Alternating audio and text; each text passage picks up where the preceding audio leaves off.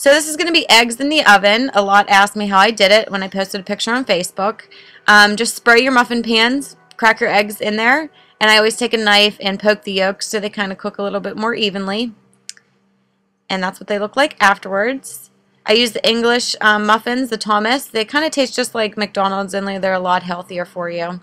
Put the eggs in the oven for 350 for about 10 or 15 minutes. That's what mine look like after 10 minutes. And then I just toast my English muffins. Sometimes you can put them in the oven. And I usually use grated cheese, but I just didn't have any, so I used Kraft. And that's what it looks like afterwards. And it's a lot healthier and tastes almost just like McDonald's. So thanks for watching.